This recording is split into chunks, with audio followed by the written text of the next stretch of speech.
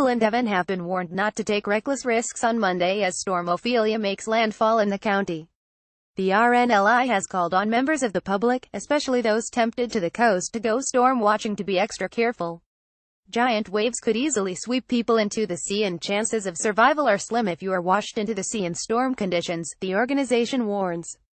A spokeswoman said the severe weather which is due to hit parts of the UK and Ireland early next week could make our seas particularly dangerous and unpredictable, with large waves and swells being a major risk.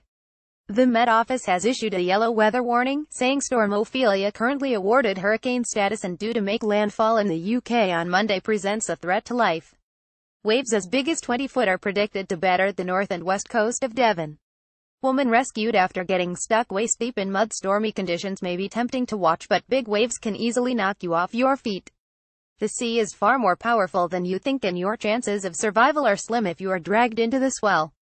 Our volunteer lifeboat crews will always launch to rescue those in danger at sea, but to launch into conditions like these could also put their lives at risk. Hurricane Ophelia is heading this way. Image Weather Co. Europe. We understand why people want to experience extreme weather, but it's not worth risking your life, so we strongly urge people to respect the water and watch from a safe distance. If you see someone else in trouble in the water, call 999 and ask for the Coast Guard. Don't enter the water yourself, as you could also end up in serious danger. I lost my virginity on a beach in Cornwall, admits Don French. In August 2016, a man drowned after being swept into the sea by 10-foot waves on the coast at Newquay in Cornwall.